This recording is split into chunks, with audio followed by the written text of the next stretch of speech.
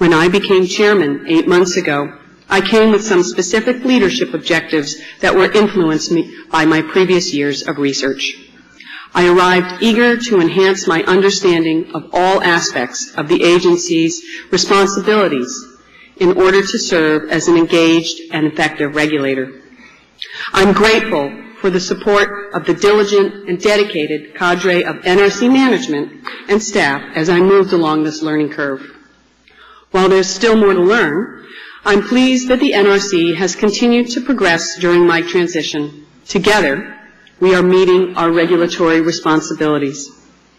Since my arrival at the NRC, I've joined my colleagues on the Commission in keeping an ambitious schedule. I've traveled to operating plants in various regions of the country and will visit a site under construction later this month. I've spoken extensively with plant management and NRC resident inspectors, as well as state and local government representatives and community groups. I've testified on Capitol Hill and met individually with numerous members of Congress. I've met my counterparts from regulatory organizations overseas, led a U.S. delegation to a major international nuclear safety conference, and assumed the chairmanship of the Multinational Design Evaluation Program. Inside the White Flint North Campus, just across the street, my fellow commissioners and I continue to maintain a collegial working relationship, and I'm privileged to get to know many of the NRC staff.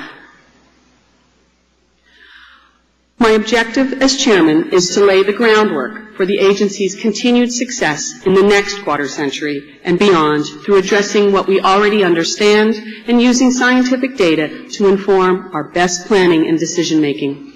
So what do we do now?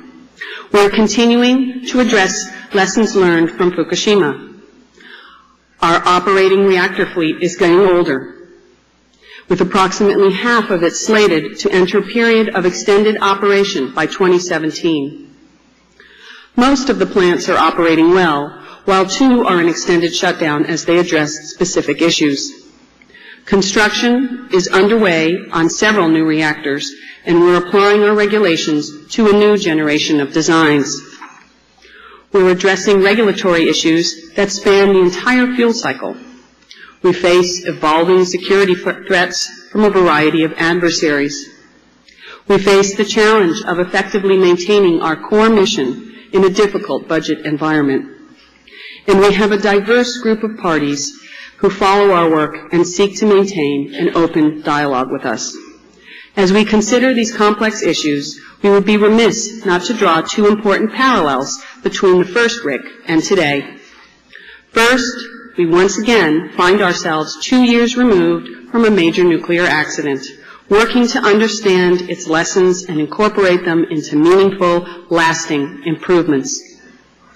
Second, and more broadly, the NRC must remain committed to the principle of good regulation that led the NRC to conceive of this conference in the first place. That is, clear, consistent communication with those who are affected by our work.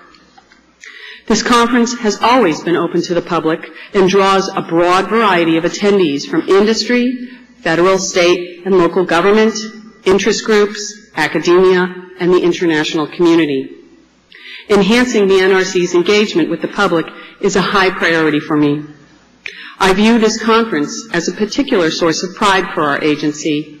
I believe our continued commitment to openness and transparency will serve us well as we address the challenges that will shape the agency's next 25 years.